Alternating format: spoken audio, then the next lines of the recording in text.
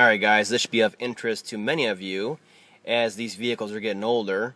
I have a 2004 Ford Explorer and I need to actually do a cluster on it. So we're going to pull it out and I'm going to show you how. Okay, the first thing we need to do is pull these two 7mm bolts, and they're under the steering column here, this finish panel.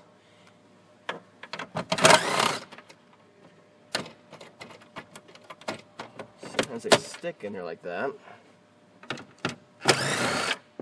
Sometimes they fall out. After that, you just grab from the top and the whole thing will come off. You can see it just has retainers that push in. And then we have two more 7mm bolts. This is pretty similar to 2006 and newer. One here and one here.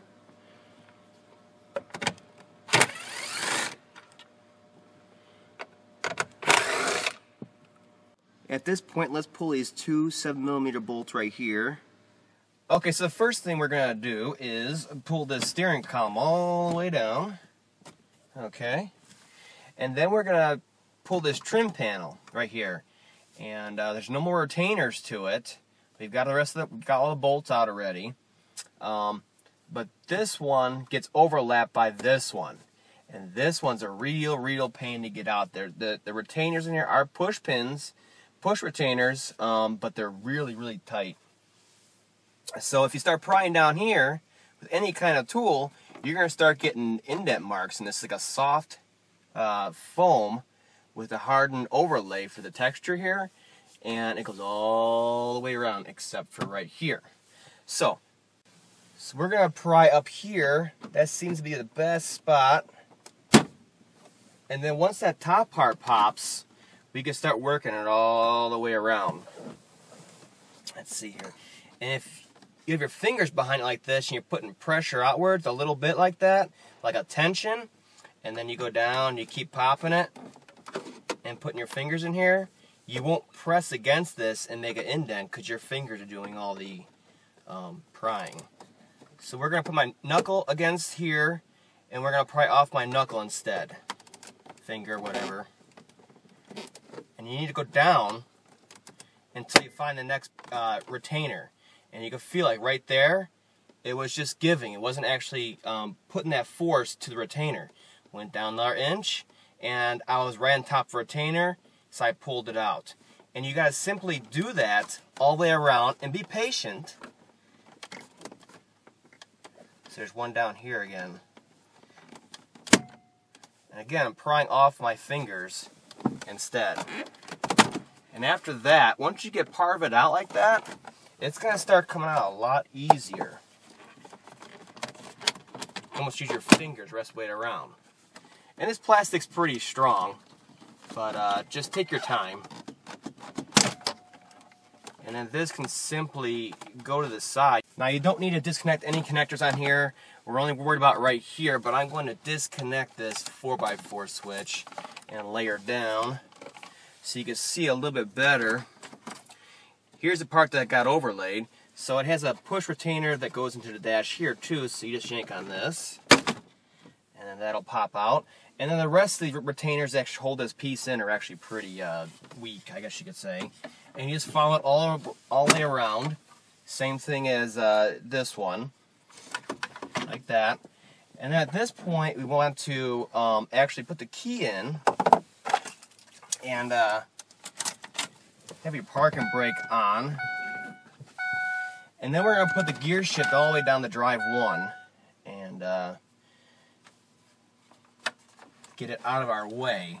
Now on this one we have the fancy adjustable pedals, so right here we got a connector for that. That's the first one that's going to be in our way. Luckily these retainers, these little tabs on here, are very easy to push on, so you can just push on and then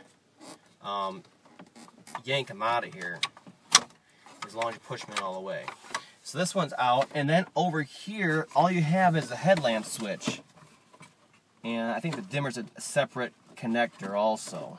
Now in order to pull this upper trim panel for the cluster out and separate it from the column cover here, just pull up on it with your same pry tool all along here where it meets, and that just snaps right into it, and then we'll do the same thing going back together. At this point the cluster is ready to come out. First you want to do is get this gear indicator out of here, and there's little black tangs right here and here. I can release that one already, and it's kind of hard to do one-handed, but there we go. That one popped back in. Get them both released, and then get this whole thing down and out of here before we pull the cluster out so we don't ruin it. Preferably something like that where it's down and out of the way from the cluster so we don't damage the delicate parts that are inside of there.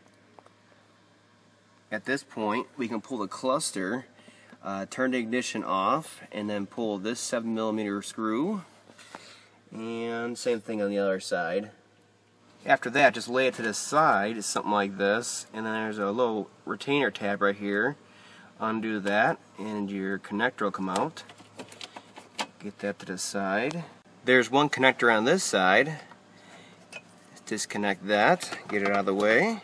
After that, it should be fairly easy to just angle it out of here. They're so much apart. Now on the back side here, all these bulbs that are white, like so, instead of the gray ones, all the white ones should be your illumination bulbs. You can see they're all over the place on this one. That's about it. These are a lot more complicated than the 2006 and newer. But if you follow my directions, you'll be able to pull it out yourself without damaging anything, and that's the whole point.